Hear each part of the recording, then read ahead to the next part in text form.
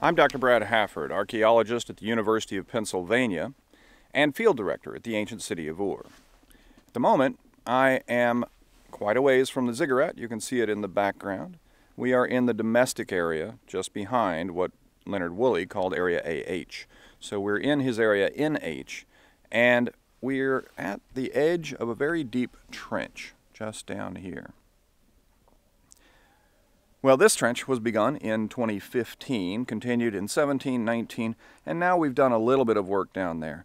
But it's so deep that we have to close it out. We're going to backfill the whole thing to make sure that a giant hole doesn't remain here. So I thought I would document it and tell something about the complexity of digging a site that's been inhabited for 5,000 years and then abandoned for another 2,500 or so. It means that people have lived on top of the remains of the previous people, and so sorting all of this out can be very difficult. You'll see it as we go down into the trench. I'm going to keep the camera as steady as I can, but you'll see that first of all, it can get dangerous on these stairs. They're covered with the soil, which is very dusty here on the top. So that's why I cut the staircase so wide, so that we would be able to avoid falls. But we have to clean it every now and then in order to get rid of the more slippery dirt. So now that I'm down in here, I should put on a hard hat for some safety reasons. There is a chance that a few potsherds or something will fall out of the bulk. We have found that the bulks are very stable because of the clay-like soil. We've also sloped them a bit. It started out as a 10 by 10. It's now about an 8.5 by 8.5 down at the bottom. So there is a bit of slope, and we have had no problems with falling things, but we need to make sure that we're as safe as possible. So up there, maybe for the first meter and a half, we've got foundations of the Neo-Babylonian, but the floor levels were very close to surface. In fact, erosion has taken away the majority of the latest periods of occupation, which were Neo-Babylonian and Persian. Those have largely been washed off of the tell. We started digging here because there was the best preservation of that late material, but we wanted to go down below it, so we went through their courtyard zone. Now the next wall's up there. There's only slight remains. You can see some in this corner as well. Let's see if I can accurately point to them. No. Right up in there. That is probably Isin II. We don't have really good dates on them, but Isin II is roughly 1100 BCE. So we had a kind of scrappy building of that period. It wasn't terrible, but it was using reused bricks from the Old Babylonian period. The Kassites did that as well. So the small three-course wall that's above this big wall, that's Kassite. They, roughly 1400, 1300 BCE, and they too were digging up the Old Babylonian bricks and making their own walls with them.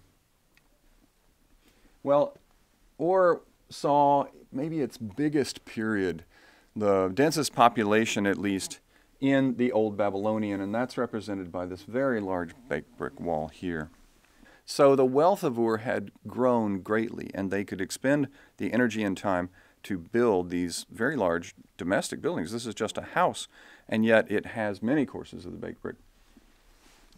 Let's get a somewhat more interesting position if we can. The problem is that we've already started putting dirt into the area behind this wall, so it's hard to see, but what we have on the wall is the bottom three courses stick out a little bit from the wall, and that is the foundation. So they would have dug down to make sure they had a stable wall and put in three courses below their floor levels. But there were 4 floor levels here above that. So a lot of occupation in the Old Babylonian. They resurfaced 4 times, so they were living here for a long time. But beneath that, and you can see where these mud walls stop, that's the level of the floor from the Old Babylonian. So they cut on the top of the mud wall, and the people living below that had already gone away, and this building was largely destroyed at that time, so they cut it down. But this building, we thought it must be Ur III because it sits below the Old Babylonian. or the Isin Larsa, which is the early portion before the real Old Babylonian came around. The best known of that would be Hammurabi. He was king starting about 1792, but the building behind me was probably built around 1850, so earlier than Hammurabi. This one, whenever Woolley found mud walls beneath baked brick, he said they were Ur III. And that's what we were looking for. We wanted to expose an Ur III house. So we were excited. We found this wall. But in fact, the wall is a very odd construction. You don't see any bricks in it here. You will see that the foundation down here is made of baked bricks. So they had 3 courses of baked bricks, and then they built with mud atop that. And it's not mud brick. You can see that there are all sorts of things like potsherds showing up inside the mud matrix. A lot of it.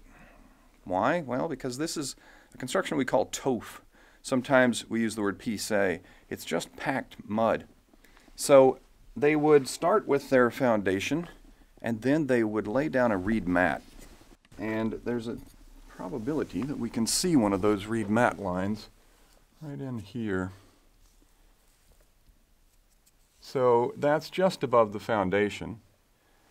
Then they would pack mud for about 30 centimeters and put another reed mat down. Don't see, here's another line up here of a reed mat.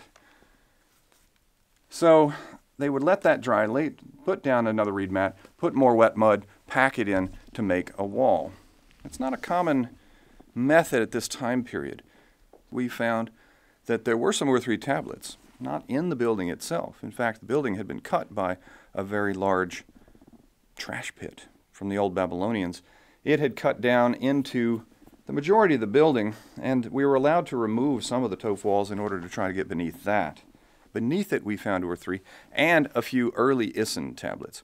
So the kings of Isin began this period that we call Isin Larsa Old Babylonian after, well, sometime after 2000, when the Ur III collapsed. Isin becomes primary. So we get the early Isin kings, then we get the Larsa kings, then we get Babylon ruling as the preeminent culture.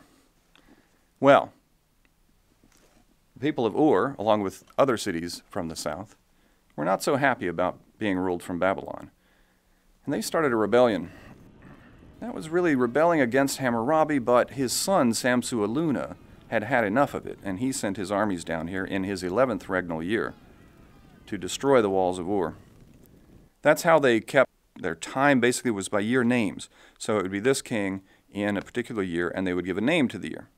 In the 11th year of Samsu-Iluna, the name of the year is the year in which Samsu-Iluna destroyed the walls of Ur and Uruk. Now that is what precipitated the depopulation at Ur. When he destroyed the city wall, people left the city, and he may have done some damage to a lot of the other buildings. We do get some burning at the tops of some of the old Babylonian. But just how extensive that destruction was is hard to know, and yet it seems to have led to abandonment for a very long time. Well, the Ur III was also destroyed. The Ur III city came down around 2000 BCE, and there were many literary tales of this destruction called the Lamentation over the Destruction of Ur. And they talk about just how horrible it was. The god had left the city, and therefore the hordes of Elamites and others came in to take over and destroy the city. Well, that destruction has puzzled me. You know, how complete was it? How big was Ur in that time period?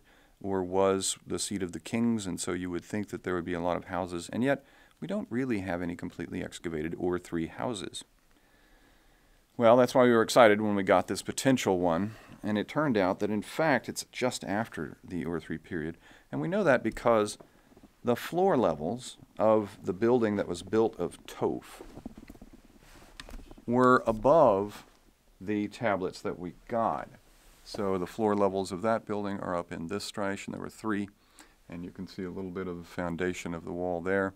Beneath that, we got a number of Ur III tablets, but there were 3 that were early Isin, the kings Ishme-Dagon, and there was a cylinder seal of a servant of Idin-Dagon. So this is fairly early in the Isin period, it's showing that the building dates probably 1950 BCE, and we were looking for the period between 2100 and 2000. So we hadn't reached it yet. And we had to close out the 2019 season. We were digging deeper to try to see if we had any Ur-3 architecture. So that's what we wanted to know this season. And we decided, well, it's just so deep, we can't dig a lot. We're going to do just a small amount of work, and we're going to dig a small trench at the very bottom. Well, what we have found is a wall down here, and you can see that I still have, our first indication of the wall is still covered with a sack. And I can remove that to show you how we first came across the wall. These things can be very hard to see, and you can see just how complicated it is to disentangle the very many phases of living here. Well, what we have is on top of the wall one of these reed mats. So I have to get down here to show this white material is a very old impression of a reed mat.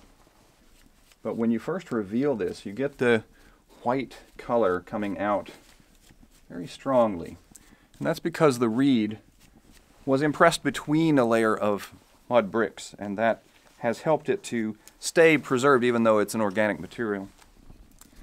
When you come down on that, you know that you've got part of a wall. And in this case, it's actually a mud brick wall. You can see some of the articulation of bricks there. You can see more bricks down below. So there's two phases to this wall. One is the upper phase that has the reed mat on it, and you can see the line of bricks. There's really only one course remaining. Then there's a layer of 20 centimeters or so of packed earth, and then another set of bricks a little bit farther out. You can also see that the reed mat itself has sloped pretty badly. That tends to indicate that this wall was pushed down or fell down on its own. So we seem to have a lot of destruction layers here. We've got various ash. You can see a lot of ash in the bulk here. Indications of burning, etc. Probably some roof fall in there that might be burned. I would hesitate to say that this is the Ur-3 destruction, but this is an Ur-3 building. We found nothing later than Ur-3.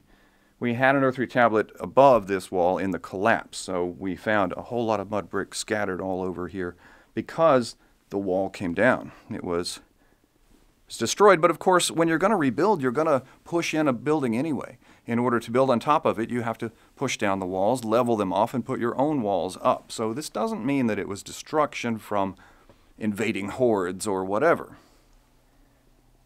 We did find, however, up in that rubble, an arrowhead, bronze arrowhead, that does match up with some Elamite stuff. We also found a sling bullet in the doorway. Now that, again, doesn't tell us that this is a battle or destruction. It's very little evidence, but it's possible. Here's my biggest problem, though, with that being the end of the Ur-3, and that is that beneath this Toph wall, we have a few other bricks right in here. It's really just one line. There's occasionally part of a second course, and it goes up to a door socket over there, and then it just disappears. So what we have is the remains of the very bottom of a building. And this is kind of sloped, and then it disappears out there. This is beneath the Isin building, not too far, 30 centimeters maybe. So this one should be Ur-3. Maybe this is a later phase of Ur-3 than the one that we have down there. So if that's still in the period Ur-3, this thing has to be early Ur-3 or possibly late Akkadian. Now we find a lot of pottery, but the pottery itself is not all that distinctive between the periods. So late Akkadian, Ur-3, and early Isin all have very similar pottery. Just because the politics are changing doesn't mean the people have just changed their style of making things. So that hasn't helped us a whole lot, and we haven't gotten any texts right down on the floor. We had the one up above. Just quickly to show, in the profile here, there is a potsherd. This is a rim of a carinated rim bowl Very common in the Ur-3, but it's also found in the late Akkadian and the early Isin. So there's a lot of complications here, very difficult to understand. I wanted to say just how much detail and how difficult it can be to disentangle what happened in places like this. Not only have people been building, but they've also been digging pits down into the earlier levels. That makes it harder to figure out the walls. Often those pits are to bury their dead. We do have still remaining in here a couple of indications of burials. One is right down here. That's the edge of a clay larnax. And there's another right over here. So those came from the Isin building above. People would actually bury their dead inside their houses. They'd dig a pit down and place the body inside. We're digging a tell that stands 12 to 14 meters above the plain, and then there is more habitation below the current plain. So occupation from roughly 5500 BCE up until 500, probably up until about 300 BCE. So that's a very long time, and very many people lived and worked here, laughed and played, and that's what we're trying to understand. Well, I hope you enjoyed this tour. I'm Brad Hafford. Tune in again next time on Artifactually Speaking.